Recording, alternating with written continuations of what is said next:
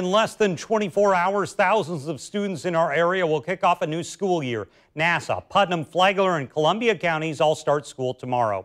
News4JAX reporter Jennifer Reddy breaks down the mask requirements in place for students. As students prepare for the first day of school, they are used to packing their backpacks with pencils and notebooks. But this year, many need to remember to bring a mask.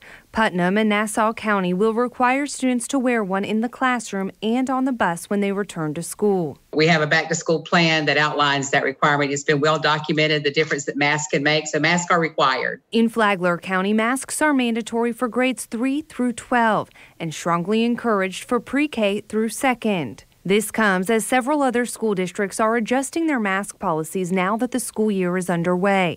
Duval County School District is now discouraging the use of neck gaiters and face masks with vents, saying, quote, neck gaiters and masks with vents or valves are proving to be ineffective in preventing the spread of COVID-19. The district does require masks and says it will provide students who wear one of these two options with a disposable face covering for the day. In Georgia, Camden County started requiring students to wear masks nearly 2 weeks after they returned to campus.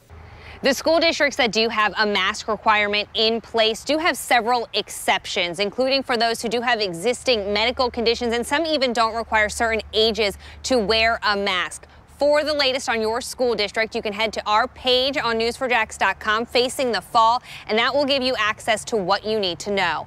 Jennifer Reddy, Channel 4, the local station.